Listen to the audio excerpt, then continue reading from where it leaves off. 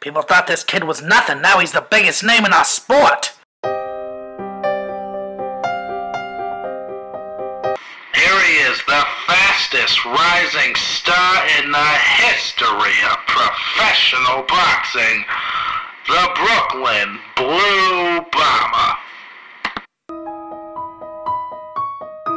What do you have to say about the Blue Bomber? His fall from grace will be as dramatic as his rise to power.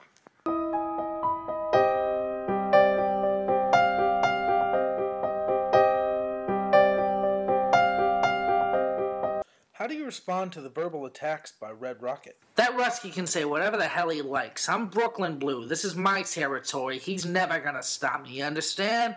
Now get out of my face. This interview's over.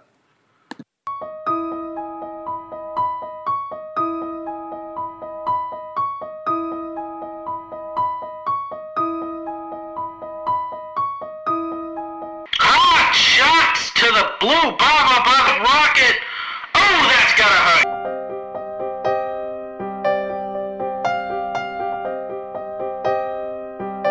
More stiff shots to the Bomber. He's gotta be careful, folks.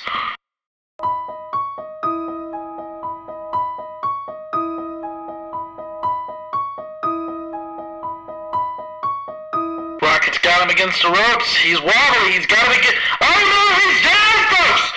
The Blue Bomber is down!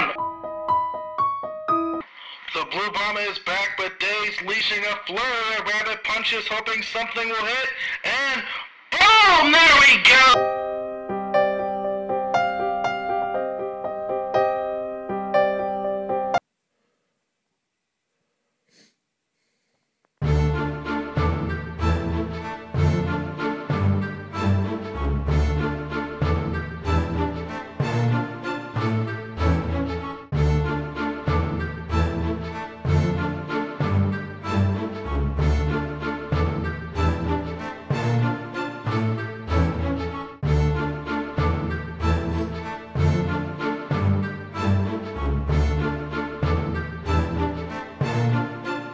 Blue Bomber is dazed. Blue Bomber has nothing left, folks.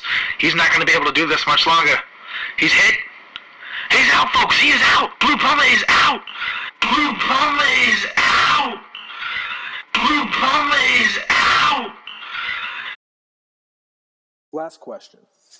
Do you have any regrets not staging a comeback against Red Rocket? Right after the fight, a comeback was the only thing I could think of day and night. But then, I went to go visit a friend staying at this place they call Fighters Row, which was an apartment complex to give discounts to fighters. And they were some of the saddest, ugliest, most brain-damaged folks you've ever seen. And I realized, if I keep trying to come back, that's going to be me. So that day I hung up the boots, put on an apron, and opened up a restaurant with my brother. Black and Blues Barbecue. The best barbecue in New York City. Hope you don't mind the plug. As for Red Rocket, I'm really happy that he's popular now. He's going to be in a movie this summer, I hear.